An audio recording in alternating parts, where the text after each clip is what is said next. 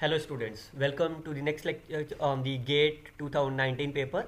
In this lecture we will see, this is the one marks and question number is 20 which was asked. What is the target is that you have to find the minimum sample size so that the mean does not exceeds the 95% is confidence interval of mu, that is the confidence interval for the mu does not exceeds here. This is a given requirement for you and you have to find the sample size from here. Again, what is that? That's a very simple, and you have to find the length. So all of you know that how you can find the confidence interval.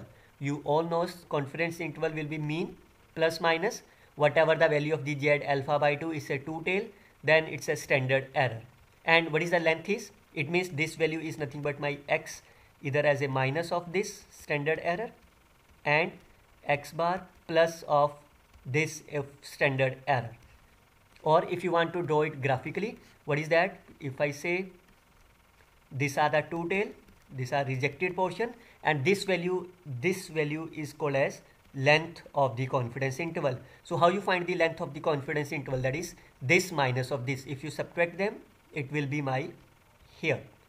That's a simple task. So it means this value it is coming to be 2 times z alpha by 2 of standard error. It must be less than of the 2.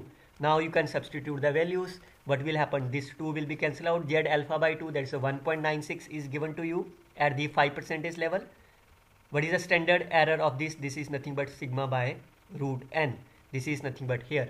What is the value of the sigma? Since it is a standard normal distribution, so what is the value of this sigma is there? That's a 1.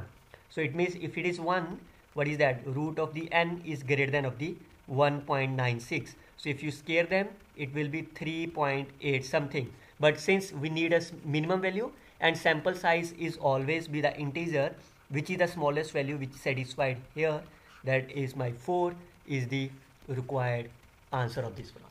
So remember that what is the concept is, this is 95% is confidence interval. So this value is my 0.025, this value is my 0.025. So this value is given to you as of 1.96. This is minus 1.96. So you can easily find like here. This is the length of them. If you find the a comma b, length is my b minus a. So length is my here. You will get the required answer. So this kind of the question will ask in the GATE 20 examinations are there. So you can take care of this such kind of the questions. We will see some more questions on the GATE 2019 and our next class. Till then, stay tuned with this. Best of luck.